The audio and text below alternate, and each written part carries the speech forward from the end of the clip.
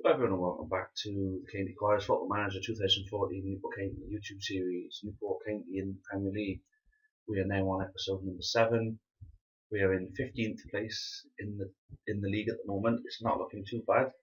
Playing against Leicester at home, which is one game which I think is very winnable.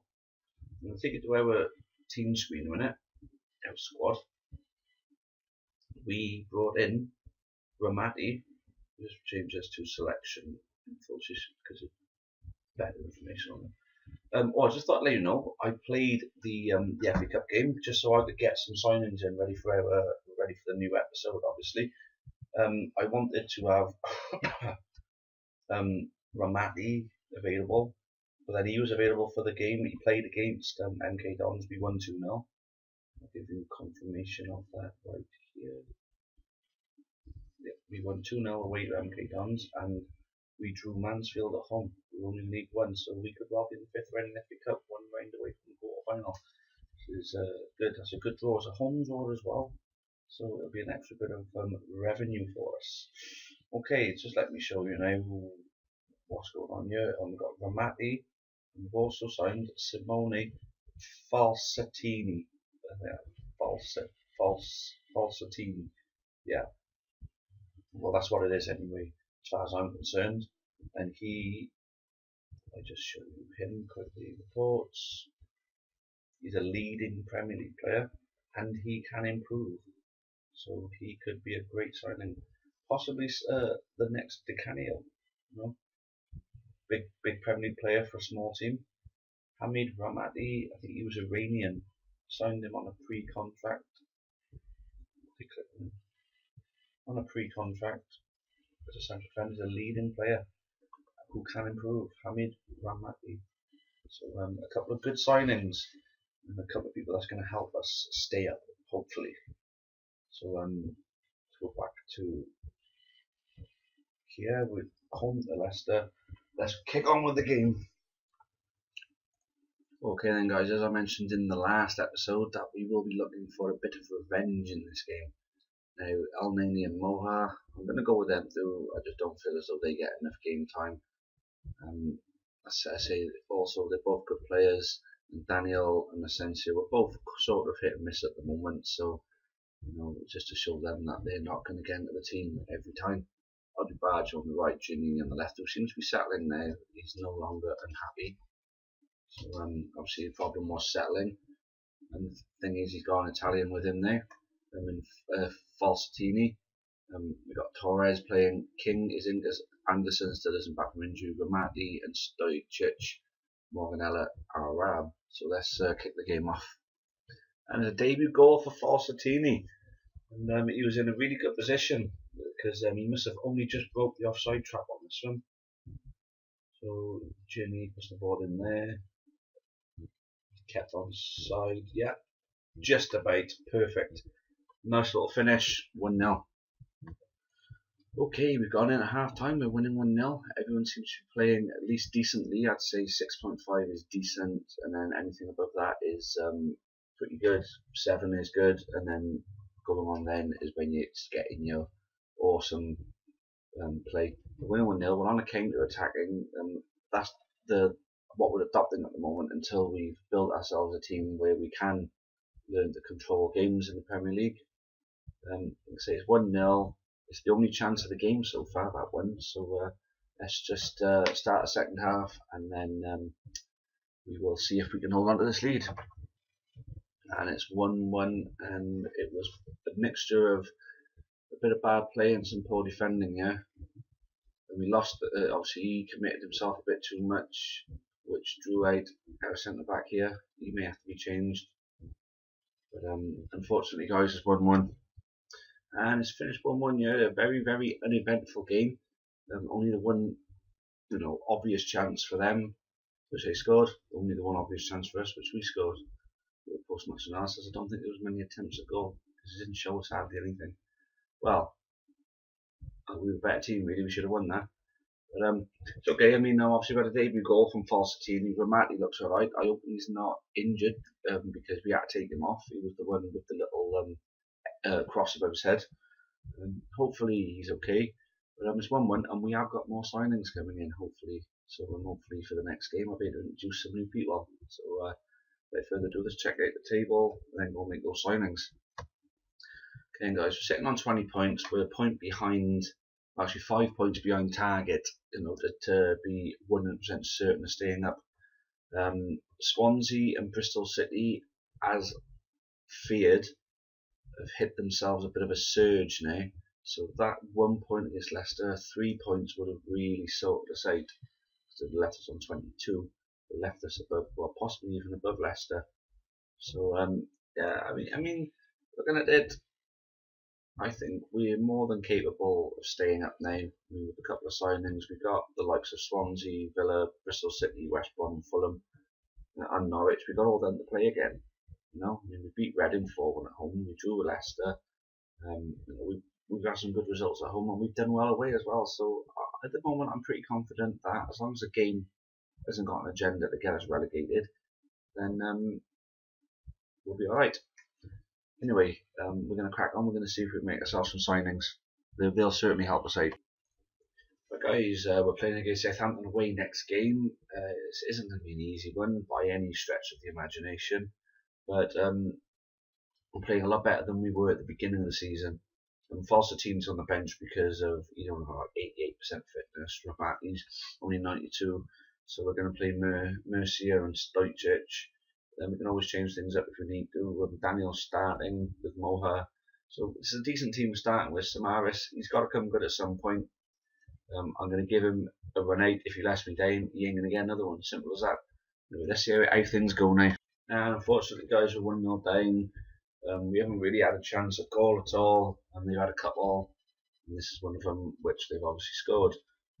Should have closed them down better on the left there, and then obviously the marking was bad. He got up above everyone. Keeper's not going to stop that. 1-0. Okay, we're coming half time when it's 1-0. Odegaard, we're going to have to have a look at him because his fitness is deteriorating a bit. Then at around about the 55th minute, if things ain't looking any better, I'm going to do a double substitution then anyway. I tend to find, you know, looking for the earlier impact tends to work out better for you, so that's what we're going to look for. Let's see how it goes.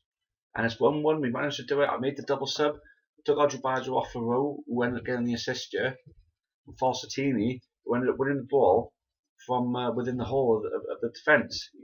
Nicked the ball, ran halfway up the pitch, played it right to Rowe. Rowe put the ball in, Alexic heads home. So the two subs impacting well, and it's 1-1. And we've taken the lead now, and what an impact we're having. Falsatini is the scorer. He's looking like already he's going to be a top signing. The ball coming to Alexic, welled it well. Falsatini got around the defence, timed the shot perfectly, hit it even better. Oh, what a goal. Brilliant. 2-1. And we've conceded in the 83rd minute. It's an own goal. It's one of those shit goals that we always fucking concede. Off a corner, which a lot of the time they tend to come from. There we go. Bobble, bobble, bobble. And Stojcic falls on the floor. It hits him in the ass and it goes in the goal. 2-2. And there we go. It's finished 2-2, guys. And before the game, I'd have been really, really happy with that. Unfortunately, I'm not happy because we were 2-1 up, and the way we gave that goal away, Stojcic finishing off on a 5.9. We are in talks with another centre back, and obviously when Ramati's fit and we get the other centre back in, Stojcic's place in the team could be, well, he could be gone. He could be a goner basically. And CU King is looking like he's decent. He hasn't been playing all season, but Anderson's going to struggle to get back into the team. But the one thing I am happy with is Falsatini and the impact that he's had since he's joined. So, he's obviously scored goals that have got us points, which is exactly what we need. So let's go and see how this draw impacts our chances of staying up. Oh, just quickly, guys, I didn't bring it to this page. Completely even on attempts and on target, but we edged possession. So once again, it's a game that we could have won. Nothing, guys, because teams are winning around us at the moment, it's tightening up, but as long as we're getting points, we're not doing that badly. But I'd rather be where Wigan are right now, which is where we should be, considering the way we've dropped 4 points in the last 2 games. But let's just go to fixtures. We have, I know we've got 2 more games, but We have one more Premier League game and then our FA Cup game. I might instant result that so we can play the Swansea game, and then I can see out the transfer window then. Yep, that's what we're going to do. We're going to instant result that one game, so let's get on with it. Okay then guys, we're playing against Hull away. As you can see, we got Ramati fitting back, Anderson fitting back. Lele is a player we signed from Lyon, and the trick that I get is if you offer pre-contracts to players who's going to run out of the season, you've got the buy now option. I think I mentioned this a few times before. With that buy now option, you only have to pay 600k for him. Ramati was free, and Falsatini only cost 1.6 million because of it. So it's all good. Also on the bench, we got a new signing, Encicio. He's a left winger. He's back up for Giannini.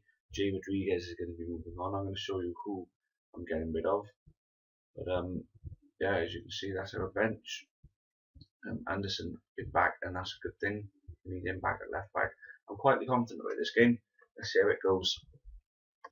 And it's 1-0, and it's Falsatini. Third game straight that he's played in, third game straight that he's scored in now, and this is a great header. Giannini gets released after a fantastic challenge from Anderson further down. Absolutely brilliant. And Falsatini, he's also good in the air. Bloody hell, fair play. 1-0. Unfortunately, it's 1-1, and it's a great strike from him. There he is. Fair bit out as well. And obviously, the player gets in the way of the goalkeeper, our player there. Unless it was their player. Either way, it's 1-1. Okay, then guys, half time, 1-1. We're gonna have to keep. I think Modric Baggio. I think I'm gonna take him off actually.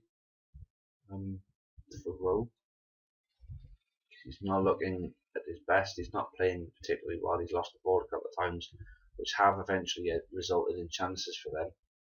So I'm just gonna make that one change and kick the second half off. And it's 2-1, and Torres, this is the greatest individual goal I've ever seen. And you think he's just smashed two players. Fair play. Keeper guesses the right way. It comes straight back to him, plonks it back in. But on the way up, he slid in and won the ball from one player. Then he slid in and won the ball from another. Awesome, 2-1. And they've got a penalty, and we're moaning about it as we always do. Probably because it wasn't. It didn't seem much. They just jumped together. It's 2-2. Penalty it took place here. They seemed to jump for the ball. Both of them missed it, and they just jumped next to each other. There didn't seem to be anything wrong. All of a sudden, they got a penalty. I'm not going to watch it again.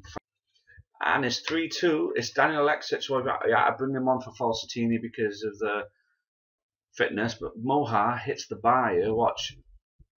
Boom! It hits the bar, and Alexic reacts to it first.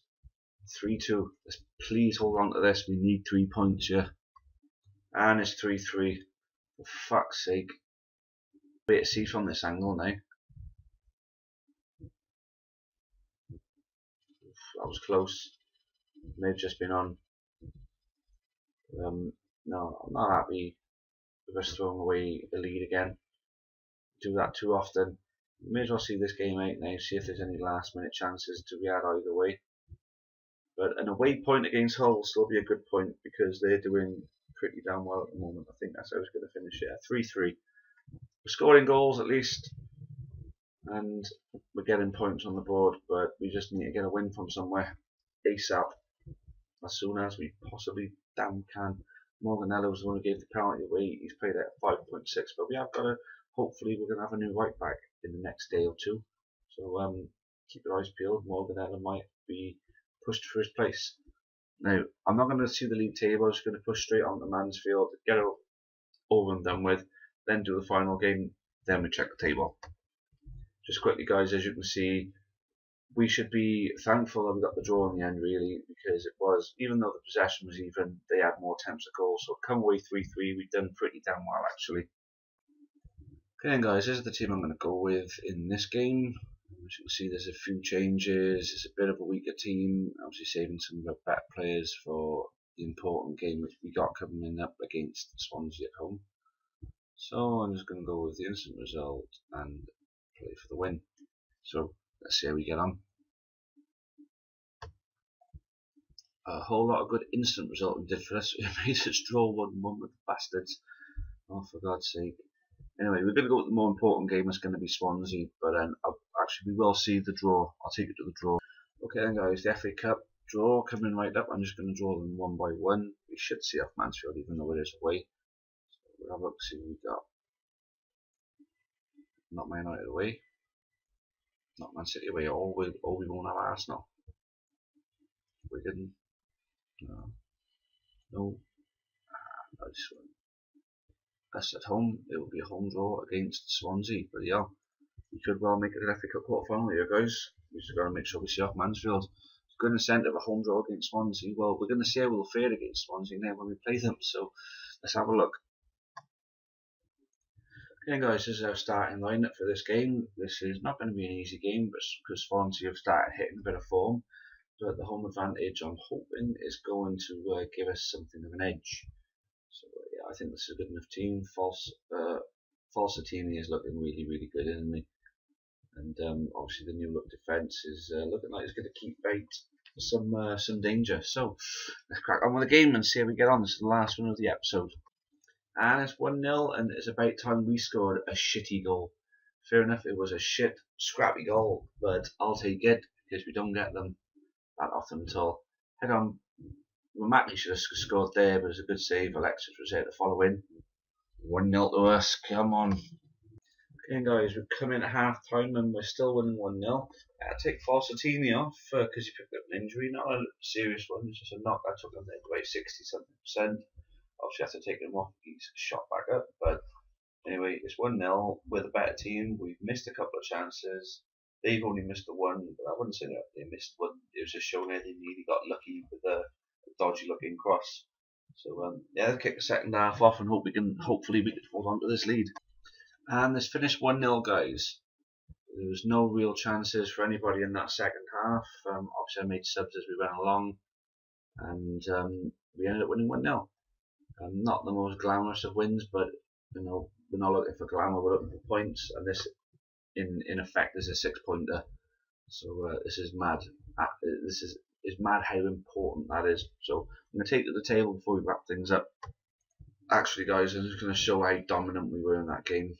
Yeah, we're far too good to go down. You know, this is a team that should go down. We're a team that shouldn't. Alright then, guys, after that win, a very, very important win that was. As you can see, why we're up on the 13th now, 25 points. We're a point above the amount of games that we played. We're 3 points behind target at the moment.